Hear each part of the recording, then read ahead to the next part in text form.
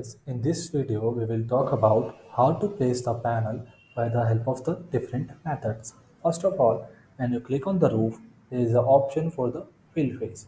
When you press the fill face button, it will fill the panels excluding the obstruction and the setback with maximum panel. If you want to change the properties of the panel, click on one panel, go to sub array, and then you can change the properties from the right side.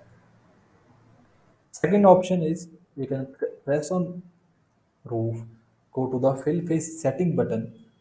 Now it is saying that we want to set the setting before doing the fill face. You want to change the panel before and tilt before, then you are pressing the fill face. So that's what you can do from here.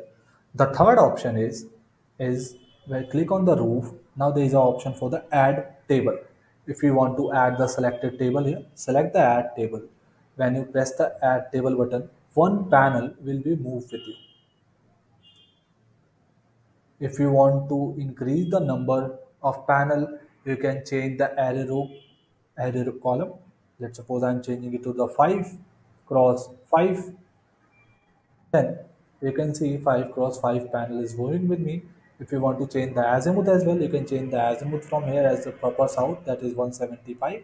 I want to change the panel from here, you can change the panel from here as well, that is I will select the from the favorite, and then you can place the panel here.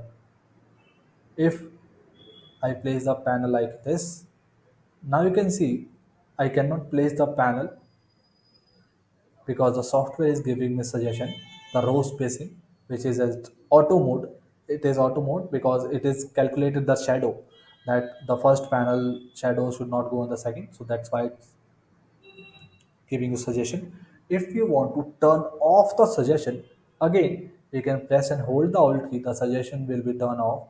Now if you want to place here, that can be placeable here as well, and if you want to place here, that can be placeable here as well. And I will press the complete, then go to the 3D mode, and you can see the panels are visible here.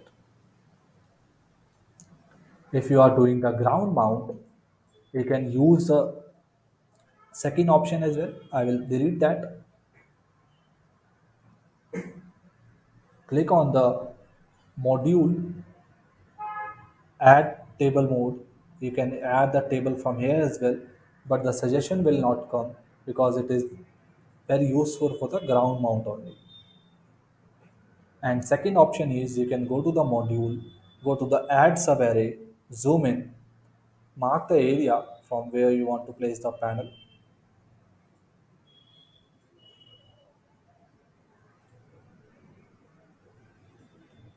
and hit enter for the last line. Then you can see the panel is placed in the area that you have drawn. Then you can change the subarray azimuth of here from here and hit enter. That's all the way by which you can place the panel. Thank you so much for watching this video.